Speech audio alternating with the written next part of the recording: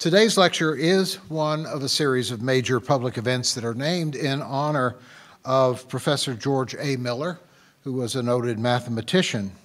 He taught at the University of Illinois in the first half of the 20th century and was a quiet and unassuming man. He was also devoted to the university, and at his death in 1951, he left his estate to the campus, quote, to be used for educational purposes other than current general operating expenses. The estate showed that while he had always lived a simple, modest life, he had also been a very good investor. The estate amounted to nearly $1 million, which was a very considerable sum in 1951. The Miller Committee series began shortly after that as one of several ways to honor Professor Miller's wishes. Our event today is hosted by the School of Architecture and the School of Art and Design, and is co-sponsored by a wide range of other campus units that you can see listed on the flyer that many of you will have received. We want to thank all of the co-sponsors for their support for this event. We actually have two upcoming MillerComm lectures on one day coming up, Tuesday, March 10th. The first one will be held here at the Knight Auditorium at 4:30 p.m. on that date, when Kate Kennedy, Research Fellow at Girton College, University of Cambridge, will speak on music's war poets. And then this will be followed at 7 p.m. with a lecture by Professor Carl Wieman of Stanford University, who is a Nobel laureate in physics, on taking a scientific approach to science education. This is going to be held at the auditorium of the National Center for Supercomputing Applications. We hope that you'll join us for one or ideally both of these events. We also want to welcome you to sign up to receive notices concerning the MillerComm series, as well as other events handled by the Center for Advanced Study at cas.illinois.edu. You can also find us on Facebook and Twitter. So now let us turn to today's guest, Nick Wilding, who will be introduced this afternoon by Heather Hyde-Minor, Associate Professor of the History of Architecture here at Illinois. Heather.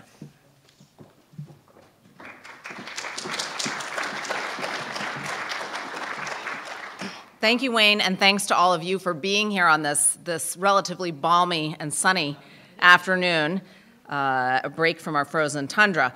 Before I introduce our MillerComm speaker this afternoon, I'd just like to thank a couple of people. The first is Philip Fail. This evening's talk is the Philip Fail Lecture, an annual event named for Professor Fail, a distinguished art historian and University of Illinois faculty member who died in 2000.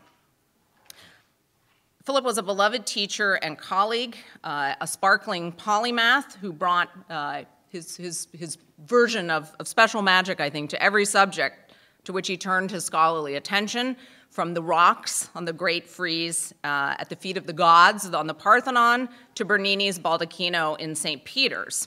I'd like to thank especially his family and friends for making this annual event possible. Yes.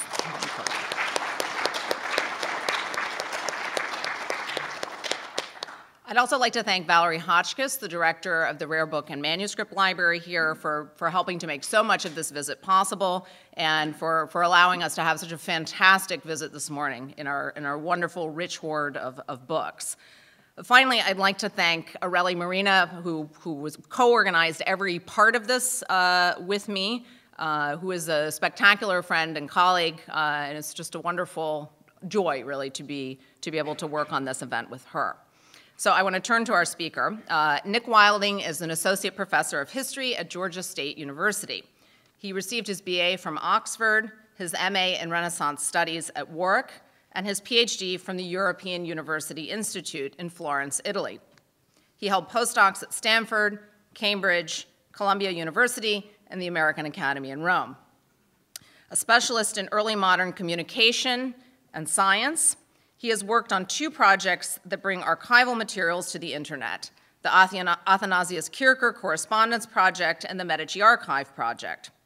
His first book, Galileo's Idol, Gianfrancesco Sagredo and the Politics of Knowledge, was published by the University of Chicago Press this past September. Nick has also been commissioned by Penguin Classics to produce a new translation of Galileo's dialogue on the 2 chief world systems. Please join me in welcoming him this evening. The title of his talk will be Fake Facsimile Print, the Techniques and Technologies of Textual Reproduction, 1450 to the Future. What I'd like to do today is kind of sketch out a new project. So it's at a fairly early stage of development, and I'd be really, really grateful for any factoids, comments, questions, savage critiques, anything like that. So I won't talk for too long, probably about 40 minutes. The talk will be first half sketching out a brief history of book forgery, and the second bit will talk about the Galileo forgeries that some of you may be aware of, and then I'll try and indicate the future of a discipline, always a foolish activity for a historian to attempt, and then hopefully we'll have lots of time for questions, discussion, that kind of stuff. So, is that legible? Is there too much light on the screen, or is that a bit better? Yeah, okay. That matters more than I do. So, what I would like to write a history of is the material forgery of printed books. There's been, sorry about that, there's been a lot of work on forgery from various different angles, either from the kind of philological approach to forgery, exemplified by historians such as Anthony Grafton's great book, Forgers and Critics, where we're looking at how humanist educated readers detected forgeries by looking at the history of language. And there's been a lot of work from the material artifact side, whether art history predominantly, where forgery is a major problem in the market today, but has also been a recurring problem over the centuries, or in the wider world of museum studies, where the material aspect has been looked at more closely. Now, bizarrely, the intersection of these two things, the printed book itself as a material forgery, so not looked at from the point of view of content, but looked at the techniques of materially forging books, historically, has not, as far as I can see, been addressed at all.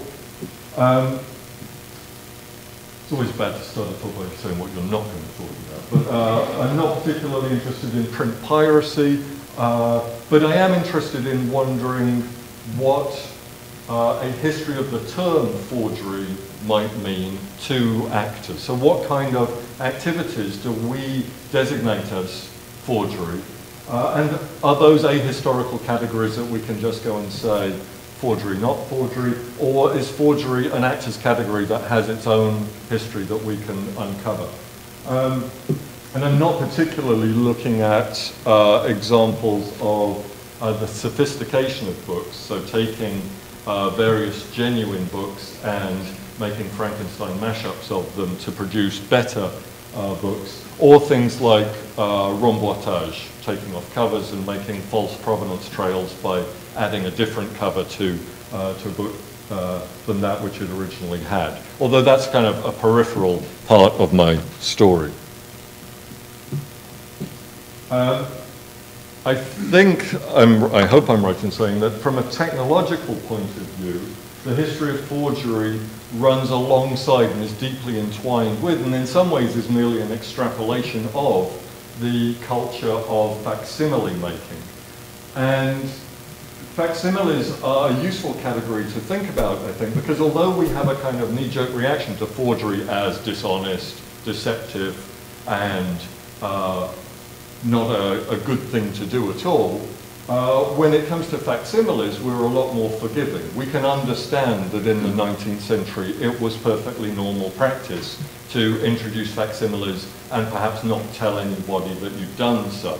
And if they couldn't spot them, that really didn't matter.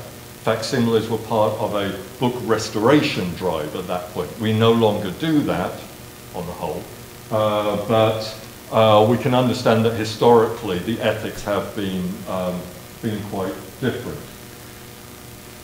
If you think about facsimile production, then you get to think about a series of different technologies that have been used. Generally, when we think about facsimiles, we think of 19th century photomechanical reproduction, but there are many different kinds of facsimiles, and all of these techniques can potentially be used to forge entire printed books. The easiest, or the technologically least sophisticated, is pen facsimile. Many of you will have seen, perhaps without realizing it, pages supplied in facsimile where hand-written text has been made to mimic precisely a printed page. These are incredibly hard to spot. As long as the ink matches and the paper matches, I've been shown books where I've been told there's a facsimile page in there, and I've sat there and not been able to spot them.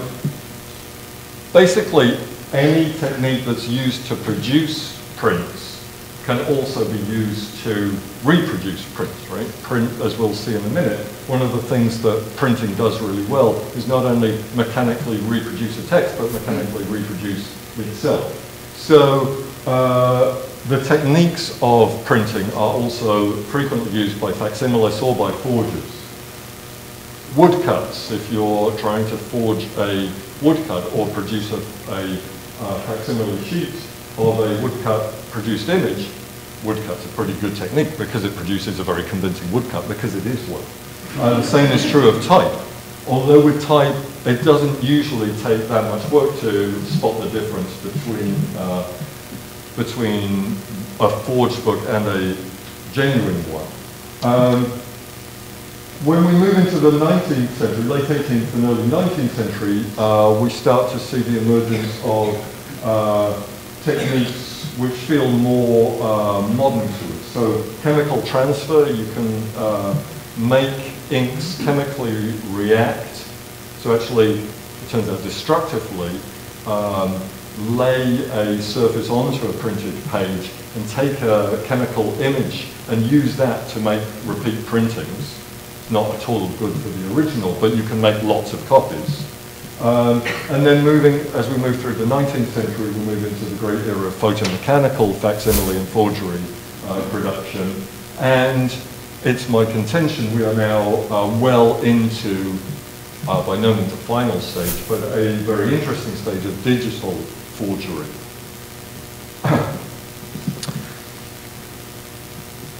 I'd like to think a little bit about the alleged origins and function of print in early modern Europe.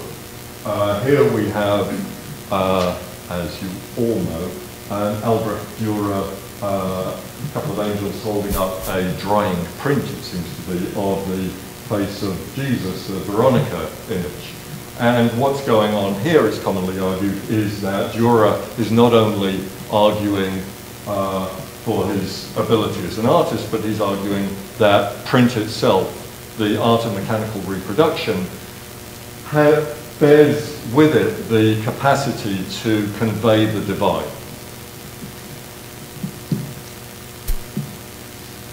That idea, the print is not a cheap knockoff of manuscript culture.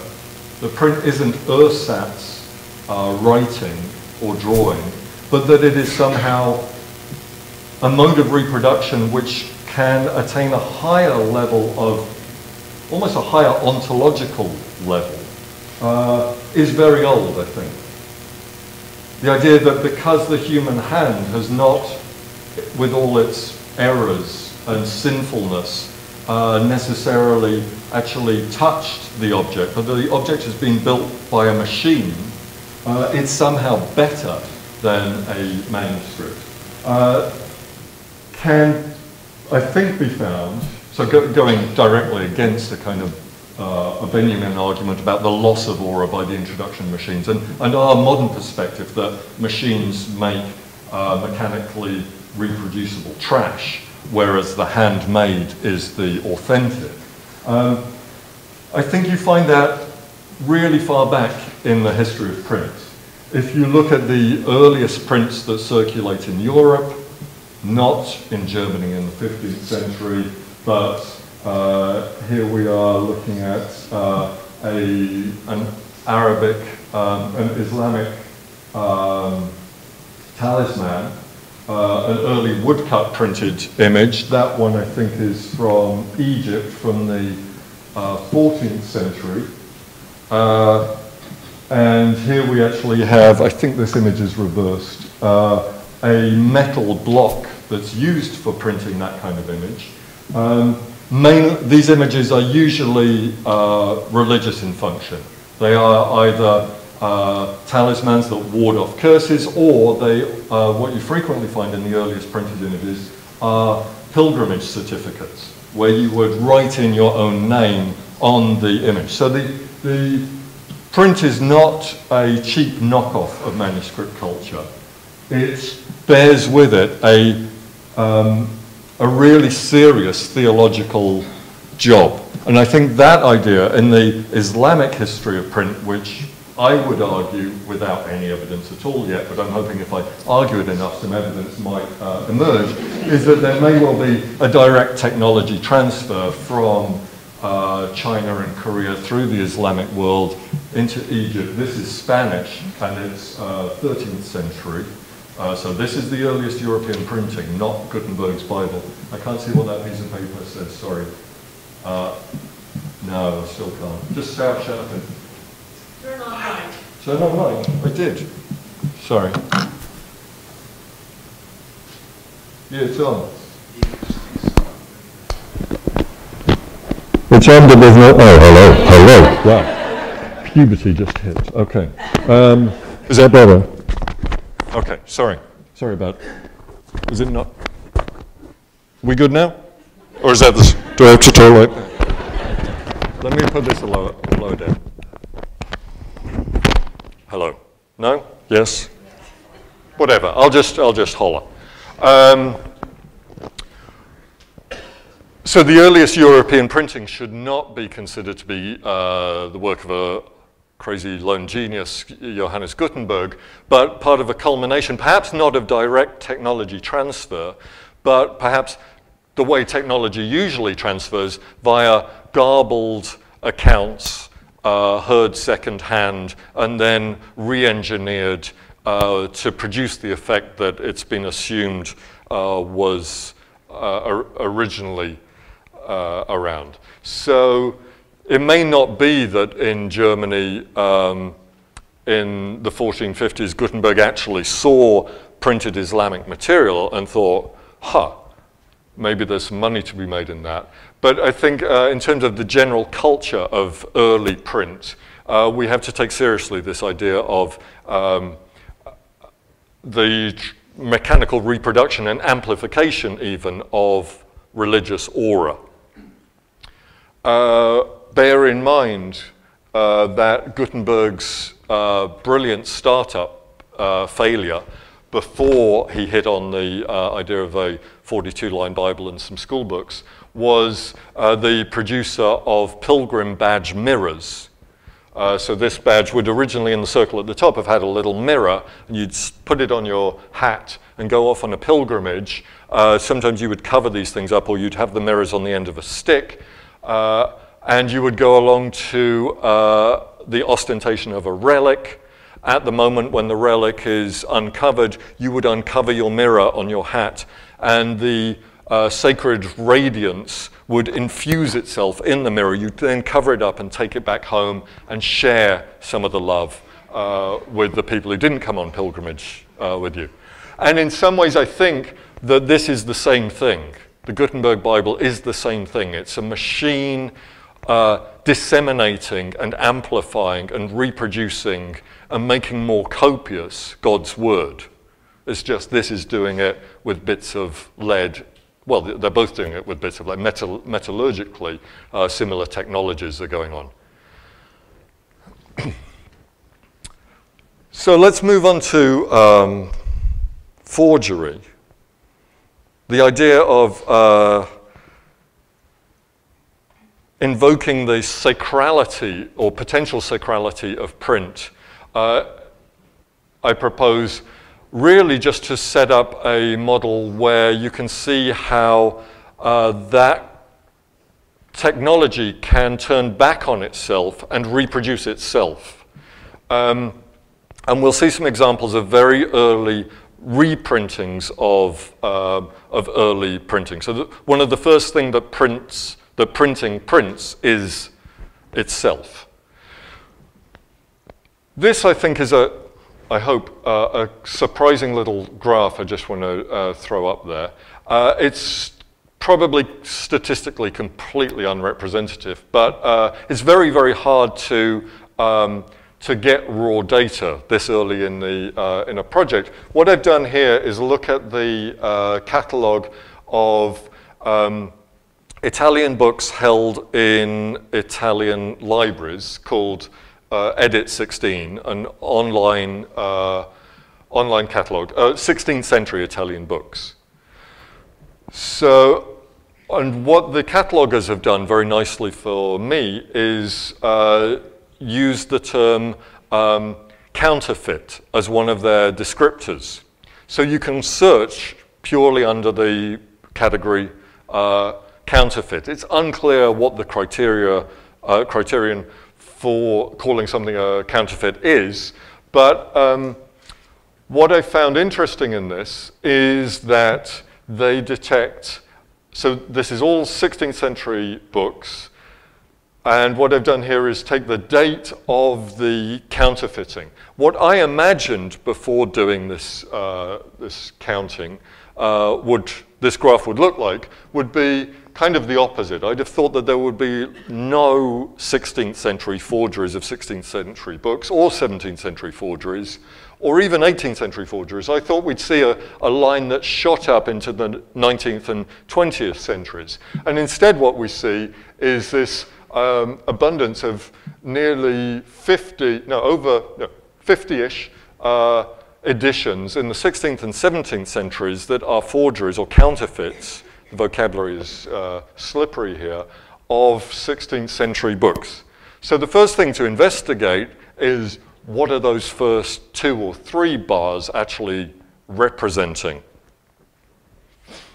Here's an example. This is actually one of these I think I pulled out this morning in your excellent rare book room. I had so much fun there. I don't know, I think it's the one on the left, but I can't tell, which is kind of the point.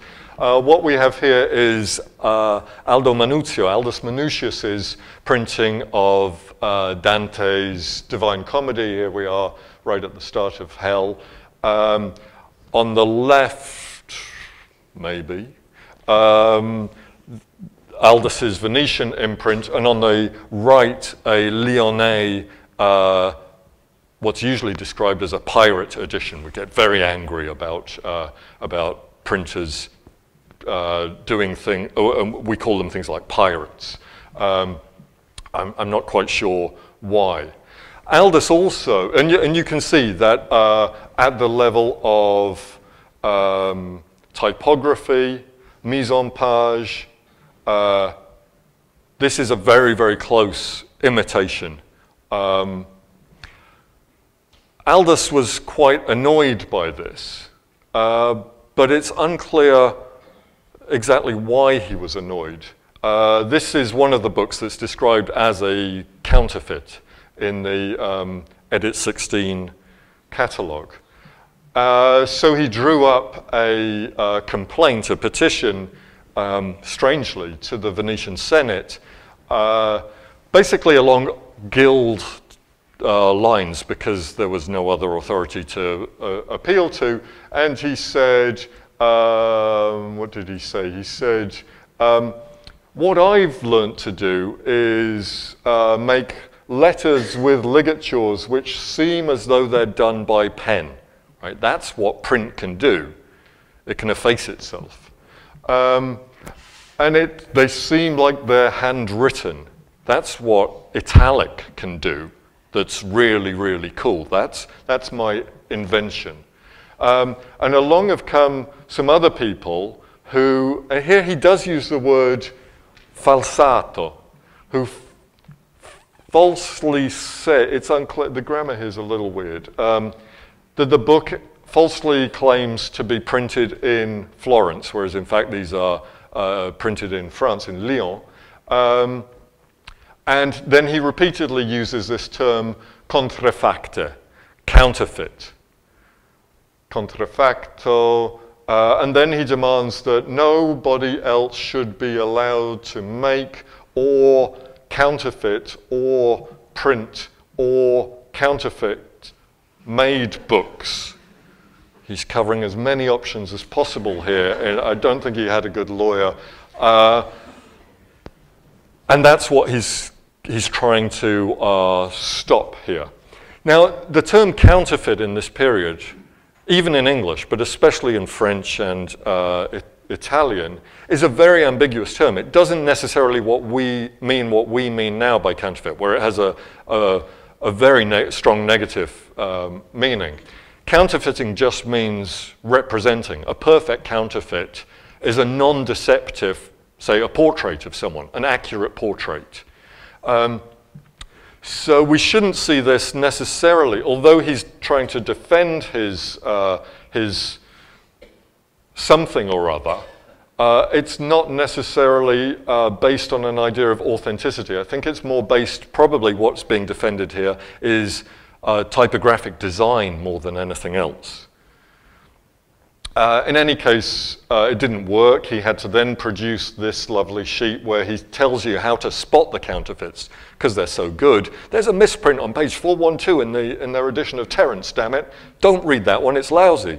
Actually, you know, there's not, bibliographers always claim that the Pirate is a lousy print, but it's not really materially or textually much worse. And we shouldn't assume that unauthorized editions are always worse for the readers, or that the readers care.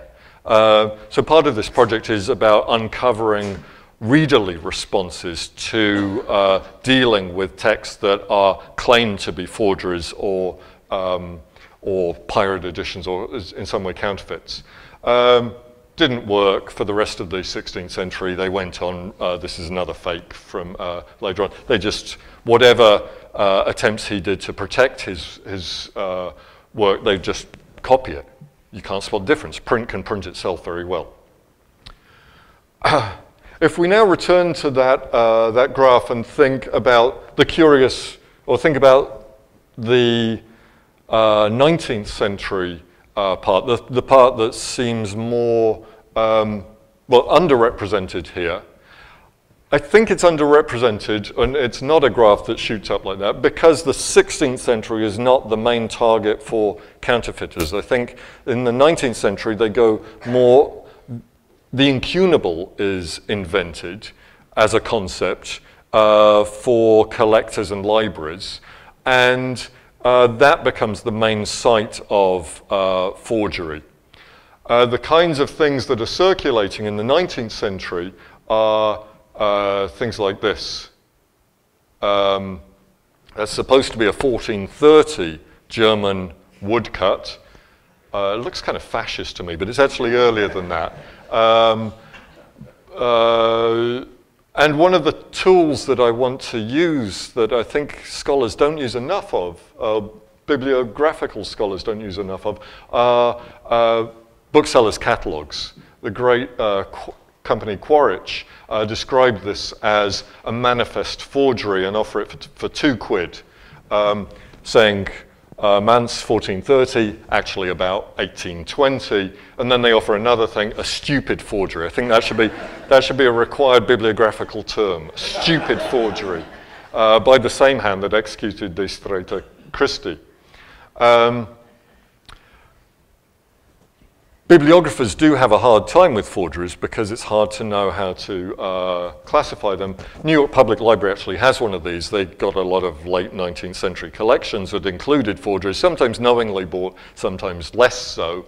And what we have here is a full account of the book described in the note as a forgery. And the New York Public Library has this wonderful idiosyncratic call number, KGF. The F is for forgery.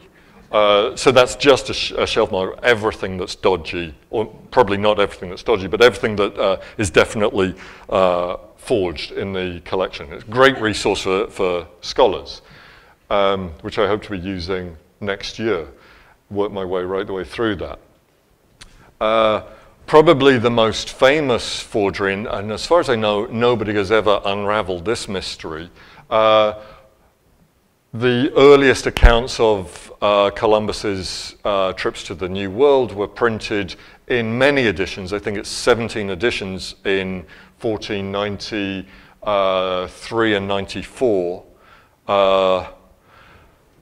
In various different languages, some of them existing only in single copies. So Columbus letters, as they're known to collectors, are really desirable objects, and any desirable short object, this is only usually 6 printed pages, I think, gets forged frequently. Here we have the imprint Paris, maybe, around 1886, and wonderfully the note facsimile of the Ambrosian copy of the quarto edition of the Columbus letter, originally published 1493, apparently one of 150 lithographic examples made from a pen facsimile of the Ambrosian copy around 1886. So here we have 2 stages of forgery, or maybe not forgery. I think it's important to think of forgery as a term which always signals disagreement. If I were to take a biro and write a letter from Christopher Columbus and say, if you want to buy this, $1 million bucks, that wouldn't really be a forgery. That would just be me being stupid, and you just give me a weird look and walk away. Forgeries have to be accepted by one group and then disputed. They're always objects. Their status as forgery is always the product of a socially traceable dispute. They're always objects that oscillate between categories. You can't just make something that's a forgery. That's something else. That's an imitation. It has to be about crossing over from some kind of policed boundary.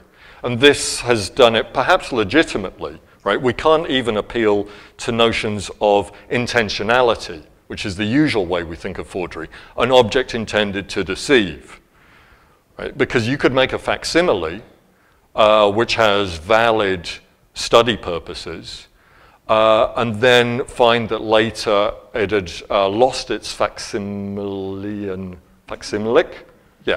status.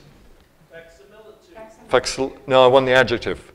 Just facsimile status, facsilimic status. Someone make up a word, that's what we need. And has entered the market as a genuine object and then becomes a forgery.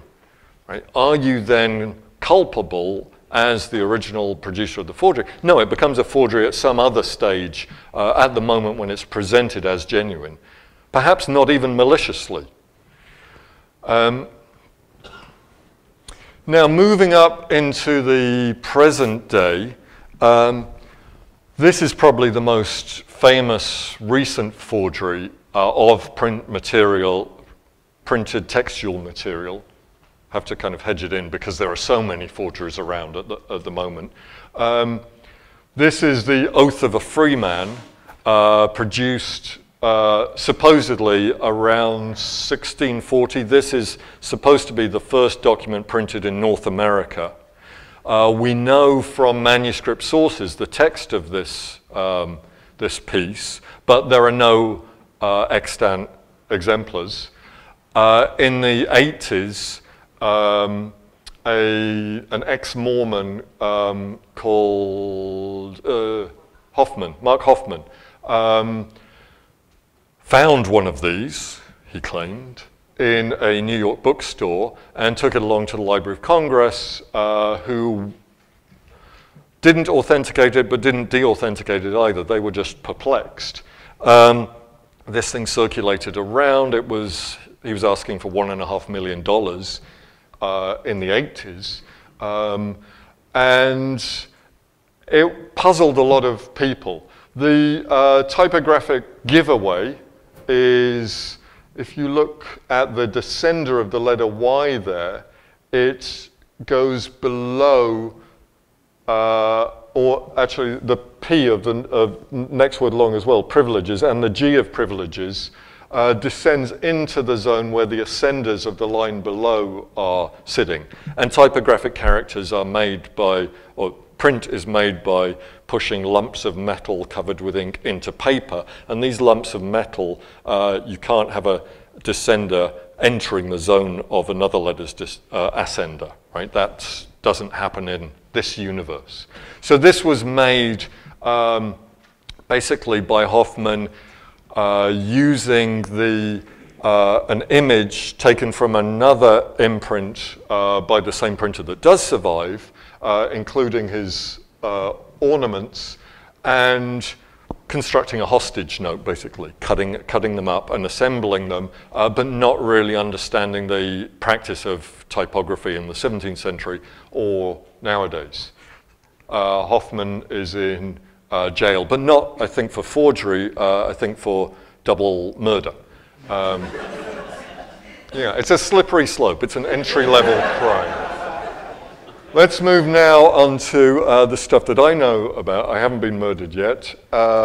Let's move into the world of Galileo. This is a scandal that broke a couple of years ago, and which has not yet ended, and which probably is only just beginning.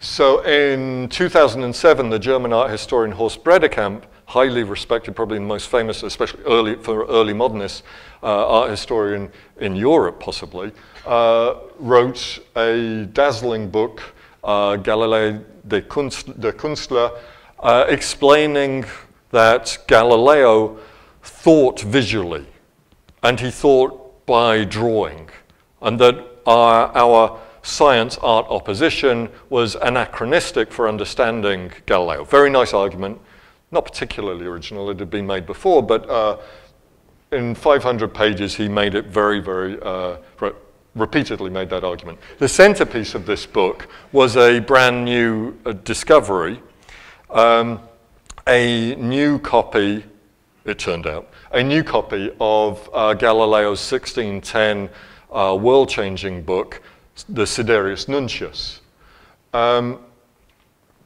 which we'll come to in a minute. Not everybody who read Bredekamp's account agreed with his analysis of this central object, the new document. And in 2012, Bredekamp published a two-volume, or edited a two-volume study where he'd assembled an international team of experts, including Paul Needham, the great incunabulist from Princeton, and Harvard paper experts, and Italian library stamp experts, and kind of dream team put together, where the purpose was to analyze, well, it's unclear in retrospect what the purpose was, but what seemed to happen was that this single copy of Galileo's Sidereus Nuncius was put under intense scrutiny, probably more scrutiny than any single print artifact had ever been put under. And it was concluded that this copy was, in fact, authentic. The authenticity consists of several levels. This is the title page of the copy. It's called the SNML by the geeks in the know, like me, which just stands for Sidereus Nuncius belonging to Martian Land. Martian Land is a New York book dealer company who purchased this for $500,000 in 2005. And was hoping to sell it probably for around $10 million. What's special about this copy of the Sidereus Nuncius? I mean, all copies of the Sidereus Nuncius are special in their own way, but what's especially special about this is that, there are a few individualized elements that are very, very exciting. You'll see, let me zap it, a library stamp there with a little cat. It's actually a lynx. And that is supposedly the library stamp of the Lincean Academy, set up in Rome at the start of the 17th century by Federico Cesi, the Roman prince.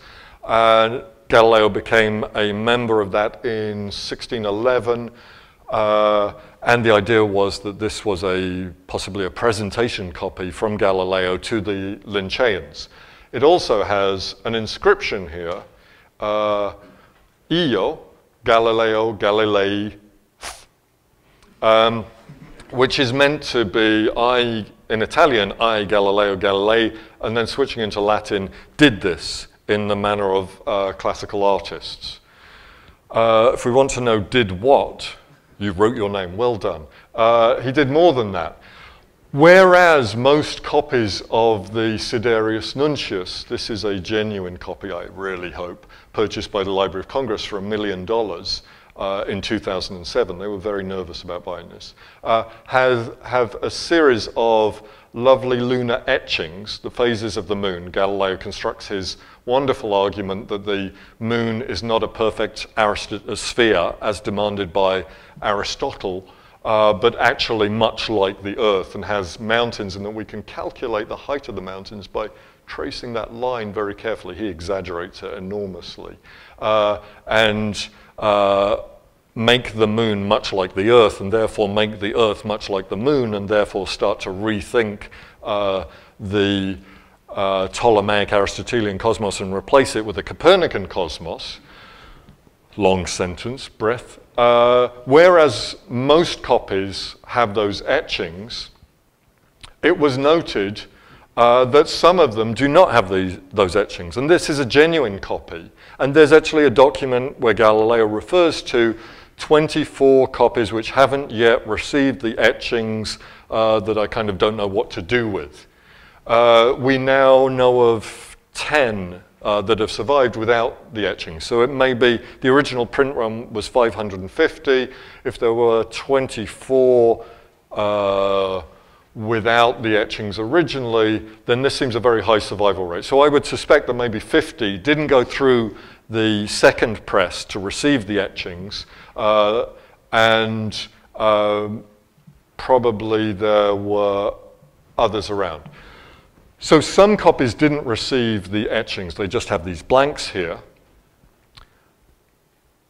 In the SNML, the Martian land copy, the space of these etchings was in fact filled with these lovely watercolors of the phases of the moon. Bredekamp reconstructed Galileo's artistic technique, brushstroke by brushstroke, and said this has the formal stylistic DNA of Galileo. These are Galileo's actual lunar observations. Not only are they in Galileo's hand, Bredekamp argued, they are not merely Galileo making good a copy of the book which failed to receive the etchings, they are the template upon which the etchings are based. And therefore, these become incredibly valuable epistemologically, because we'd previously thought that we had a sheet of Galileo's moon drawings, which was the document of him observing the lunar surface over the winter of 1609, spring of 1610. But now we don't know what that sheet is. That's relegated to the margins of the history of astronomy. And this becomes the Declaration of Independence, the founding document of the scientific revolution. Right? What we're witnessing here is Galileo witnessing the first lunar observations through a telescope by Galileo. So they become extraordinarily important. Now, I don't think that I can, well, I'm not an art historian, so I definitely can't speak about stylistic analysis, its margins of error, any of that. But I thought that I could perhaps contribute something useful to some of the other elements of this book, all of which puzzled me. If we start with this library stamp, this is one of the elements that gives it such splendid provenance, the Linnaean Academy stamp. When you start talking to enough book dealers, they're very gossipy people. They're also very gentlemanly and insists on codes of civility and respecting people's silence, but behind that, they love to gossip. It turned out that around 2005, several books which hadn't probably previously had Linnaean library stamps emerged with these library stamps on them. I thought that a good exercise, basic historical test, would be look at some authentic stamps and see what they look like, and then compare them to the stamp on these potentially new stamps. Chase's library was dispersed upon his death. Most of it ended up in a shipwreck off the coast of Germany, but there are enough books that survive in 4 major collections in the Vatican Library, the Modern Linnaean Academy, Bologna University Library, and Montpellier Medical Library, plus a few private collections, for you to be able to check a random sample of these library stamps, and first of all, make sure that they correspond to each other, that there aren't several different library stamps being used.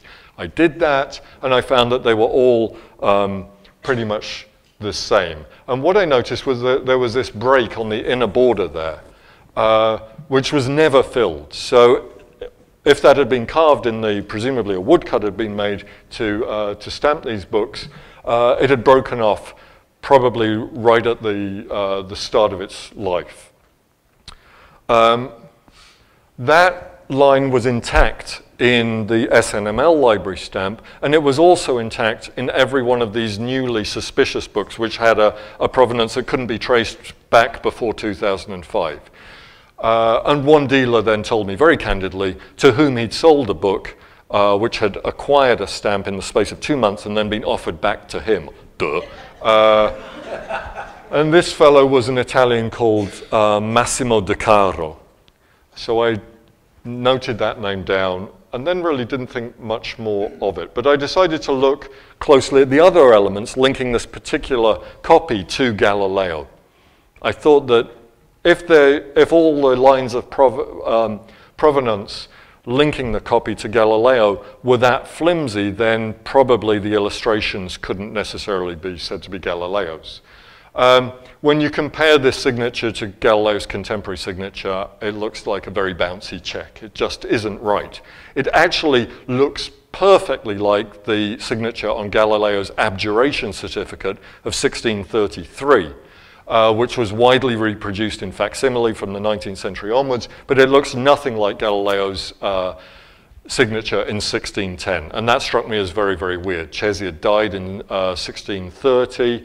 Why would Galileo give him a book? Well, his library was quickly dispersed. The chronology didn't make sense if this was a 1633 declaration by Galileo. But even that, so that looked very flimsy as a piece of evidence. So the two elements linking the copy to Galileo could, at this point, I thought, be probably discounted completely. What I wanted to know, though, was had the forger taken a genuine copy of the Siderius Nuncius and embellished it to create a really nice provenance, a $10 million artifact instead of a $1 million artifact, or were there other elements of the book which were suspect? At around this time, I heard of a report conducted privately for a collector in the Washington area who had received had bought a copy of Galileo's very rare 1606 instruction manual on how to use the geometric compass. You have one here. There's only about 15 in the world. Keep your eyes on that one. The Compasso book that this collector was offered seemed wonderful. It had an early ownership inscription, it had some marginalia, the paper was watermarked, looked more or less right. The collector was very happy and I think paid about $1 million for this copy. 6 months later, by another channel, the same collector was offered another copy. Now, if there's only 15 of these things in the world, there's some Oscar Wilde line about to do it once would be misfortunate, but that starts to become pretty weird. And then a third copy emerged another 3 months later. And because there aren't that many people with a spare $1 million for Galileana, everything arrived at the same point. At this point, the collector took along these 2 copies to the Library of Congress and asked them to compare their genuine copy, the Rosenwald copy, with these 2 copies that one of which he'd bought, one of which he'd been offered. And it was discovered that there were not only problems with the watermarks, that they just didn't match up correctly, but also that there was a typographic error, which meant that the book had not been produced using a hand press and bits of metal type. It had somehow been produced using a different technology. Now, hearing that rumor and noting the timing, this was in 2005, and noting that this book came onto the market in 2005, I became very, very suspicious. So I decided to assume that this book had also not been produced typographically, but I needed to find evidence. The first thing I noticed was that there was a little beauty spot over the letter L, which I assumed was a fleck of ink that sat on the surface of the page. I asked Paul Needham to re-examine the book, and he said, strange thing about that dot, it's actually deeply imprinted with the same depth, letterpress depth of impression as the letter around it. In order for that to happen, you'd have to imagine that the cast letter had ruptured massively and that the face of the letter, there was a little pillar emerging here. More troubling, I noticed that that little pillar, that dot, wasn't impressed on any other copy I could find, apart from one other copy, which emerged also in 2005 and was put up for sale at Sotheby's and failed to sell because there was something very weird about it. So I asked myself, why did these two copies both have this bizarre printing anomaly, which doesn't seem typographic? As yet, no deep proof, but the object's becoming less and less secure. Next, I noticed, and this hadn't been noticed by Bredekamp or his team, that there's actually a typographic error on the title page. Now, Bredekamp and his team had argued that the SNML was a proof copy. They'd noticed various typographic anomalies, variants, throughout the book. All of these variants consisted of parts of letters not being present in SNML. So it looked like broken type that had been used in SNML had been taken out and replaced with good type. So a crossbar of a T just wasn't there, and then it was in the normal edition. And because of this, Needham argued that what we were looking at was a proof copy. Now, I was very uncomfortable by this category of proof copy from an early modern print shop. As far as I could tell, there was no such animal. And I looked at, again, went to Tony Grafton's book, The Culture of Correction, and could see no example of a printer pulling a proof and then assembling a copy of all of those proofs of the entire book into one bound copy. That never happens in a print shop. So the Pepiodis, you see P-E, I can zap it, P-E-P, that should be an R. And in every normal copy, it's Periodis. We're talking about the periods of the satellites of Jupiter. Here we have Pepiodis, not a Latin word. And the lynx-eyed amongst you will notice that the P and the I tenderly kiss there, in a way that typographic characters, standoffish types that they are, can't do. right? Because they are little raised bits of metal on bodies of metal. You can space them out as much as you want using other bits of metal, but you can't make them touch each other unless you were to take a file to the side of them or cast a PI ligature letter, which doesn't exist in the any compositor's box I've ever seen. So this made me think, you know, maybe here we have evidence that this is a non-typographical artifact. Still, Needham was unsure about it. He said maybe it's just smaller letter P. The descender's not very big. It came from the wrong font or something. Maybe it was just misshapen. He hadn't noticed it, but he was willing to discuss it further. That's what it should look like. Now, the piece of evidence that actually convinced first of all, myself, and then Paul Needham, and then much later, everyone else who's involved in the Galileo's O study, is this element. This little smudge to the left of the letter P of privilegio. I looked at that and I thought nothing of it. I knew that I'd seen that 1,000 times before because I am that anal that I've looked at just lots and lots of copies of the Sidereus Nuncius or images of the Sidereus Nuncius, and I knew that I'd seen that before. And of course, it's in Wikipedia, so it's true, right? You, as a historian, all of us admit it. That's our first source of authority. There it is on the Wikipedia page. You Google Sidereus Nuncius title page image, and that's what you get.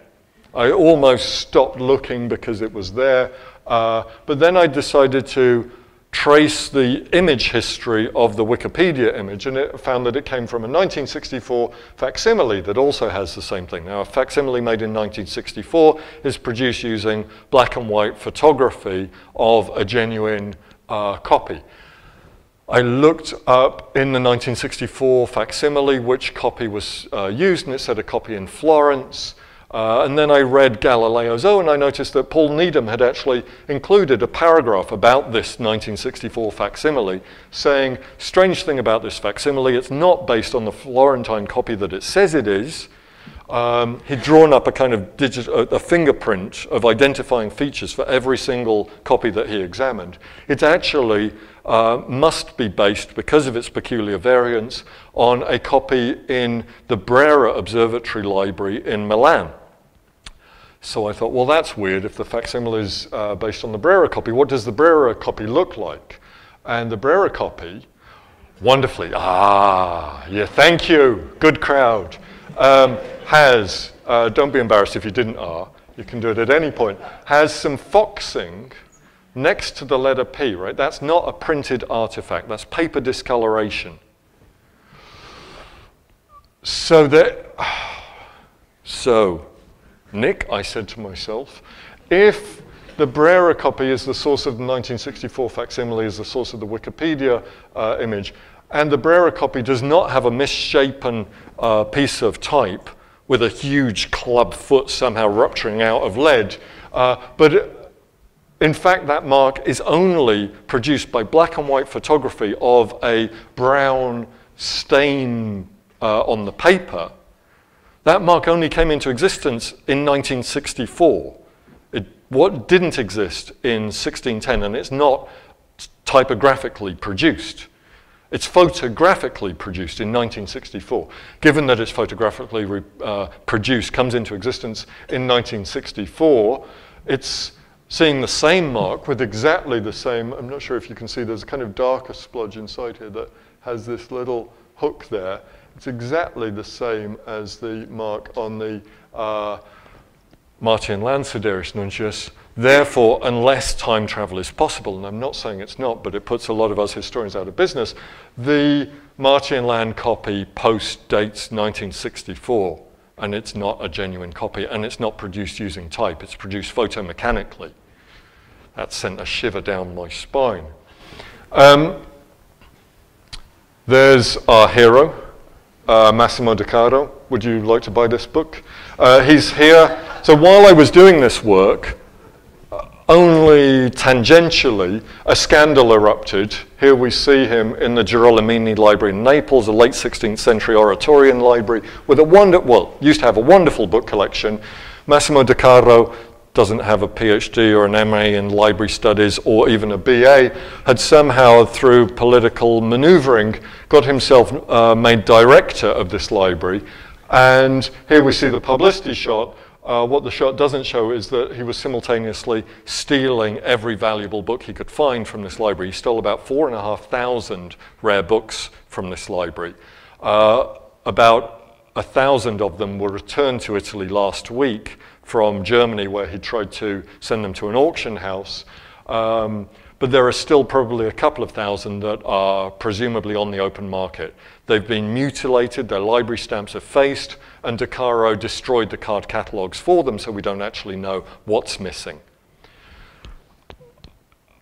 De Caro, it turned out, was the source of the Martian Land Siderius Nuncius, as well as being a major league book thief.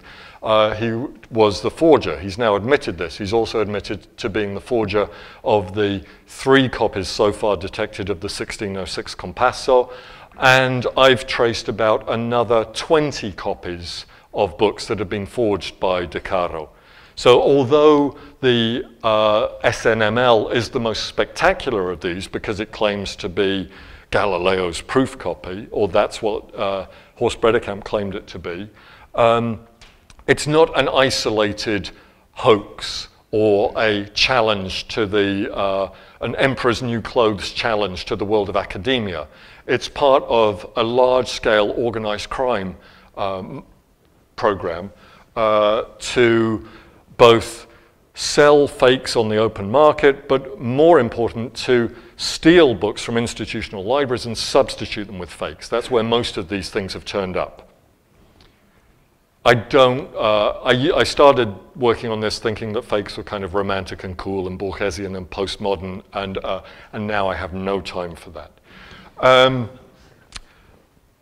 Volume 3 has now emerged of Galileo's O, subtitle a forgery, or a Galileo forgery. And the arguments are very nicely laid out by Paul Needham about the typographic problems with this book and the evidence that he missed while reconstructing his hypothesis of autograph proof copy. Much less successful, I think, is Bredekamp's approach, which is to say, it was such a good forgery that even I did not spot it. And that this is basically De Caro hoaxing or taking on an academic duel with him. I think that's self-serving. It's the argument that De Caro also makes, that this wasn't crime, this was just challenging academics and showing that they didn't know what they were talking about. I've yet to see, there's now volume 4 as well, in which Bredekamp goes back to the original publication from 2007 and removes Galileo's removes SNML, the central piece of evidence, from it. I'm not sure whether there's much left there. Sorry, character assassination, shouldn't do that. Now, we can't do this kind of work. This took me a couple of months to think through how to identify the characteristic features. Oh, I'm going on too long. Sorry, I'll zip through the next ones. That allow us to differentiate between typographically produced books and photomechanically produced forgeries. We can't do this kind of work looking for minor anomalies with every single copy. We just don't have time. So I tried to think through what some general indicators might be of suspicious artifacts. If we think not about the letters, but about the incidental elements, such as the space bars and the furniture around the letters, and think about what happens to ink that gets onto those parts of the composed form when paper touches them. And then think about the technology that's being used now. This is a photopolymer plate. Probably if you know anything about hand printing or about early modern books, you probably don't know much about these, but anybody involved in modern printing is probably very familiar with these. This is a light-sensitive plastic plate which hardens when exposed to light. So you layer photonegative onto it, expose it to light, similar to the stuff that dentists use to make fillings. And then you wash away the unexposed part of the plate, and you're left with this nice three-dimensional printing plate. Super cheap, easy, nice to print from. I wanted to think what artifactual differences these two technologies might produce. So a Galilean thought experiment. What I'm interested in is the ink seeping into the nooks and crannies of hand printing. Print from this, and what you will get is, so lay a sheet of paper on that, and press very hard. That's all that printing is. You will get nice, deep letterpress impression with ink. Right? That's why we like these old books so much. This lovely three-dimensional impressed surface. You will also find little lines of ink around the edges of the page, which don't have any impression behind them because they're only produced by light contact. The sheet of paper just touches the furniture there, maybe picks up a little bit of ink. Now, if you take that printed sheet and photograph it and turn it into a photopolymer plate, the photopolymer plate will not distinguish between impressed surfaces and inked surfaces. So what we'll get is a plate that looks like that, right? That shoulder ink, as we call it, for want of a better term, will come out on the plate raised in the same way that typographic characters do. And when we print from this, what we'll find is that there's an impression behind that shoulder ink, which is not present on hand press produced objects. Is that clear? All right, good, good. You are a good crowd, thank you. So, does this actually work? Well, we went, all this was done digitally. I didn't get to handle any of these books. The Library of Congress has some very high-resolution images of its copy. And what I'm talking about here are those little lines there, the little line above the printed text. And what I've done is looked at, this is a foliated book, so folio 3 recto, there's that line there. If we look at 3 verso and flip it over, you may be able to see a little bit, say the number 3 shows through here. So we're looking at the back of the page and I flipped the image. So you can see just a kind of shadow of the text there, very vaguely, and the number 3. But you don't see a reproduction of this line. So this line is on 3 verso, right? There's no ridge of that line pushing through because it's just shoulder ink. There's no force behind it. Whereas you do see, say, typographical characters pushing through on the recto. When we look at the Marty and Land copy of the shoulder ink, first of all, I noticed that there was very, very little shoulder ink, only a couple of instances, but those instances were very, very dark. And one of the arguments that had been made in favor of the authenticity of SNML was that it was a deeply impressed letterpress book. That was really pushed hard into the page, these characters.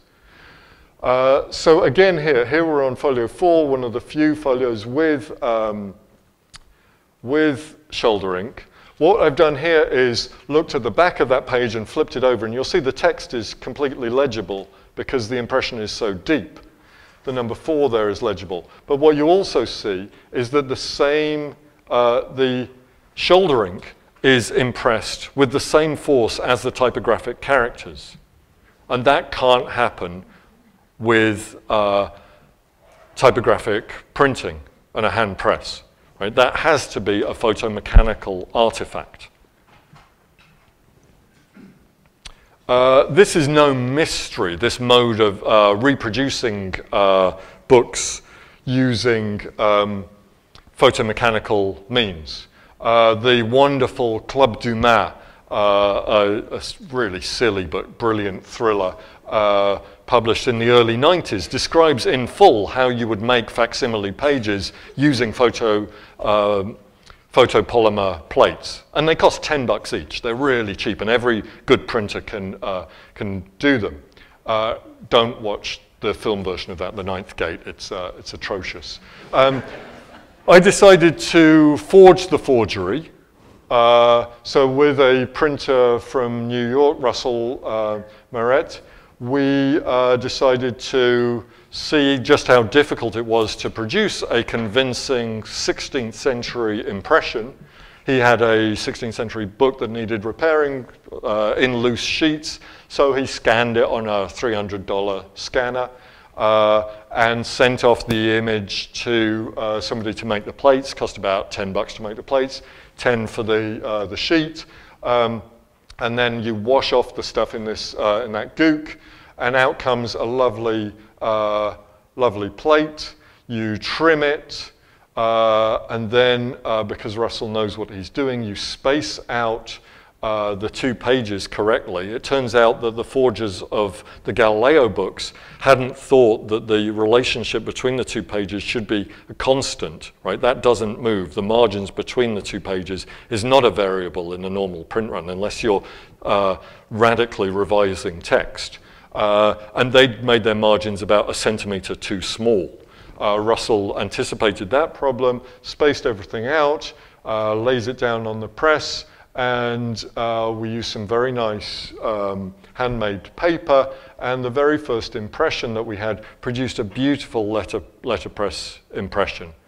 The problem with this was that it was too good. Russell had to find ways to make it look less uniform, less standardized, vary a bit the pressure across the printed page. So it's against both De Caro and Bredekamp's argument that this was a really, really elaborate hoax that required immense expertise and capital investment. I would say I could produce a convincing Galileo forgery for you a week from now for about $5,000. And you probably, even people who know their rare books, would probably have a hard time, as long as I got hold of a good paper maker and made convincingly watermarked paper, you probably would have a really hard time spotting it. It's not expensive. 2 concluding thoughts. In some ways, Galileo was asking for this all along. Here's the SNML, and here is a book published in 1609 by the same printer. This book has a forged imprimatur, and it's basically soft porn. This is the kind of company that the Siderius Nuncius was produced alongside.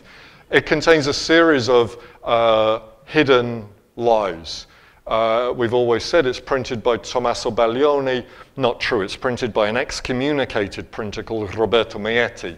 And it moves through exactly the same channels as clandestine literature, being exported to the major book fairs of Frankfurt and advertised alongside this kind of scurrilous literature. And Meetti is most famous for producing interdict pamphlets blasting the papacy.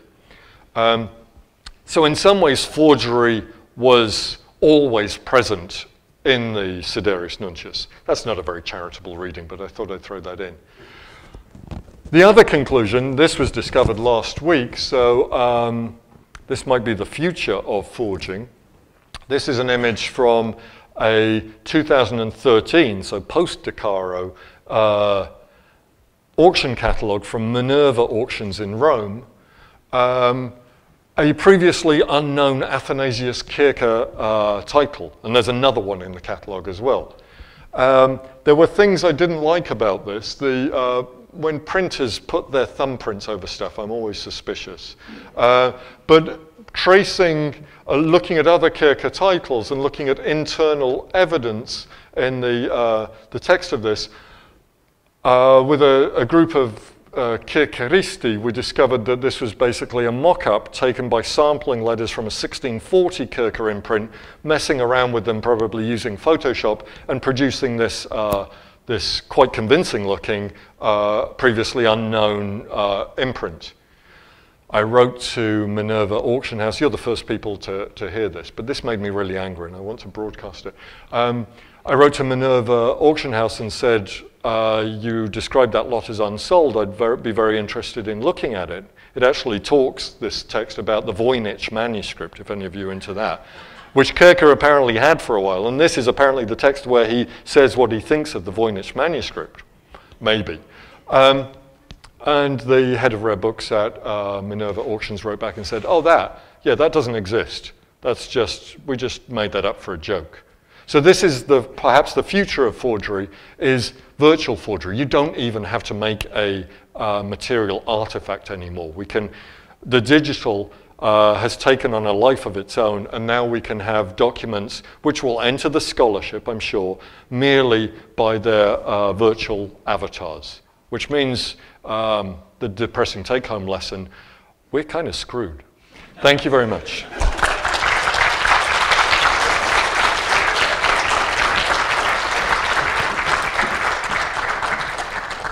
Thank you so much, Nick, for that great, fantastic talk. I think we have just maybe 10 minutes or so to entertain any questions that the audience might have. There's someone with a microphone who will bring it around. I see a hand over here. Is there someone with a microphone? I think in the back.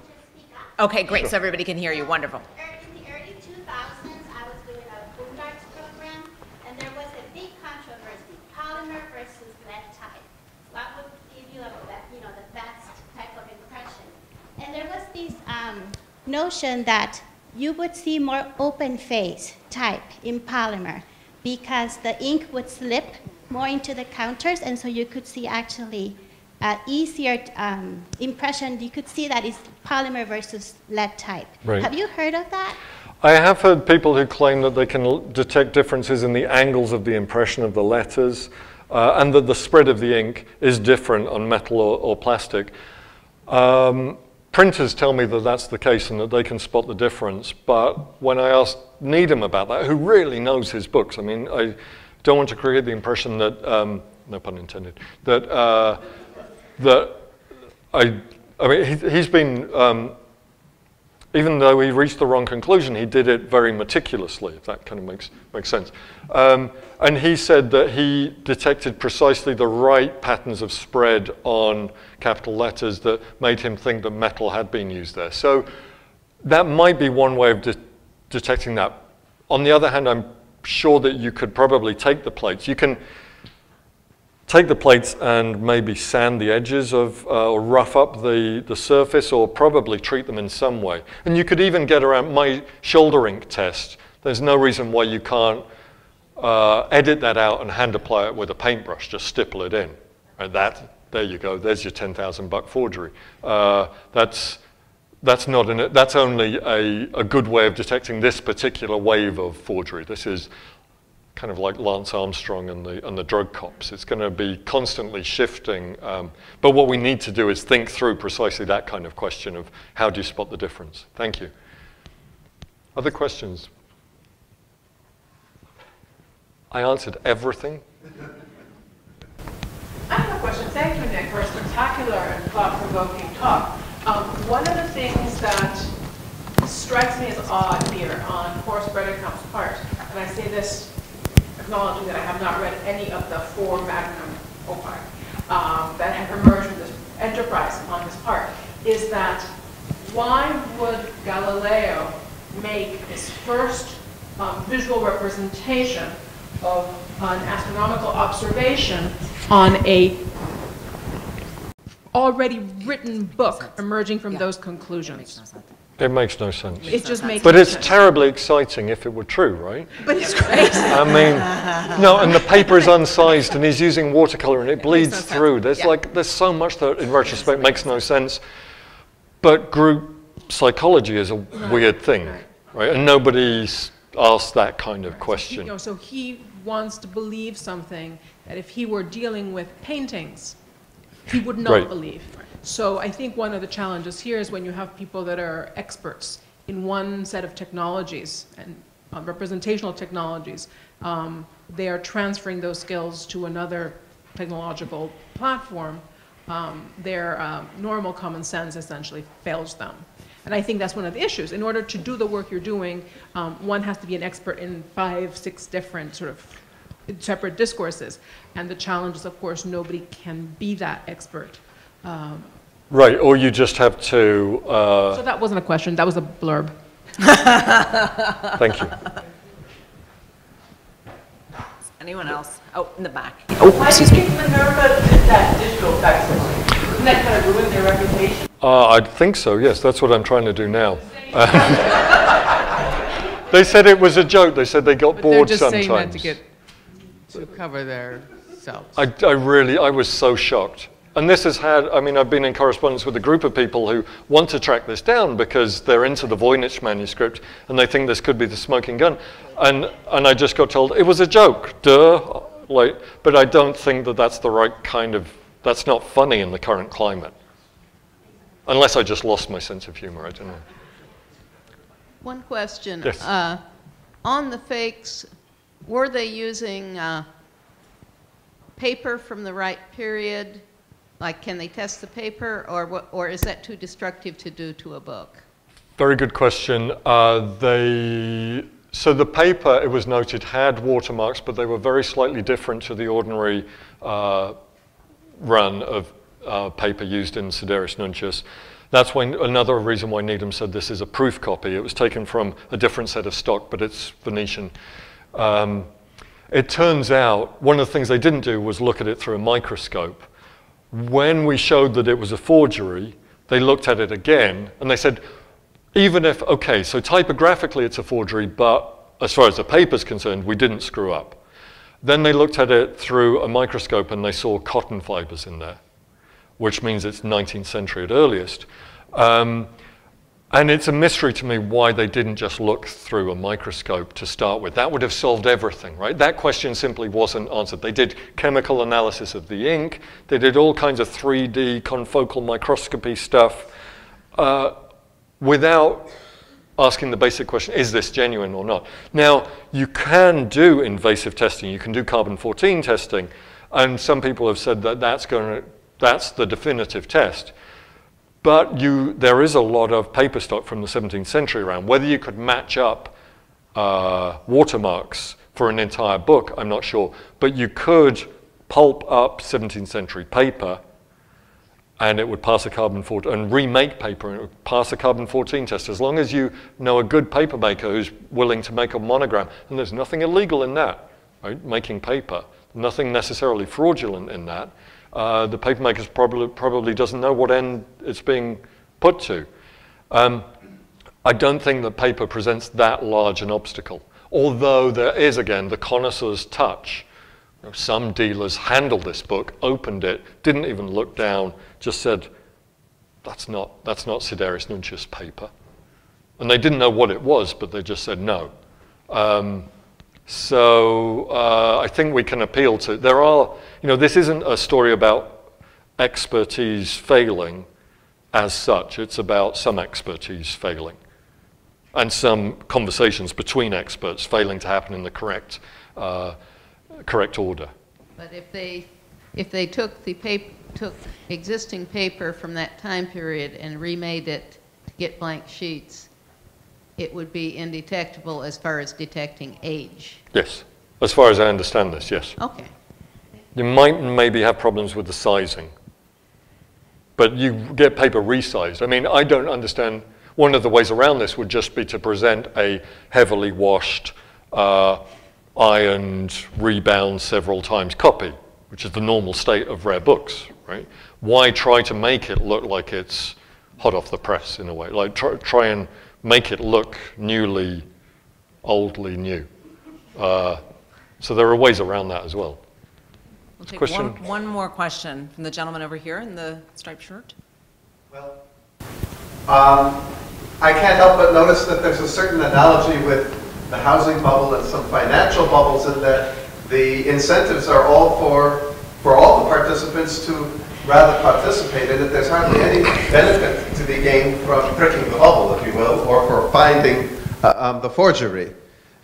There's even, I think, a German movie called Stonk, which appeared, I think, maybe 20 years ago. And it's a totally fictional story, but it's a story of two people who imagine that they're finding Hitler's paintings. And then they go to sell it. And the movie essentially shows how everybody suddenly sort of makes the calculation like, I'm going to be better off going along with this scam than trying to expose it. And so I was wondering whether that's why, even if the expertise is available, it isn't always brought, you know, to target that fast. Yeah, I think it's worth pointing out that Needham and Bredekamp and the entire team didn't make any money from this, so there's no sense in which they were direct beneficiaries. But as we all know, the credit of academia and the commercial world have very strange relationships, and it's good to make a discovery, and you want to believe it to be true. And it's sometimes, you know, sometimes I think, well, what's the harm of making more first edition Galileos? Wouldn't it be great if Georgia State doesn't have one? We'd love one. That would be great. This is democratizing history. On the other hand, as a historian, I have to say, like, a census of extant copies matters. This is historical documentation, and you mess with that, and I'm out of a job. So I think there's a moral responsibility for us to dig in here and resist temptations to sign off on stuff and pop as many bubbles as possible. I mean, it makes housing cheaper in the end. Thank you so much, Nick. Thank you. Thank you.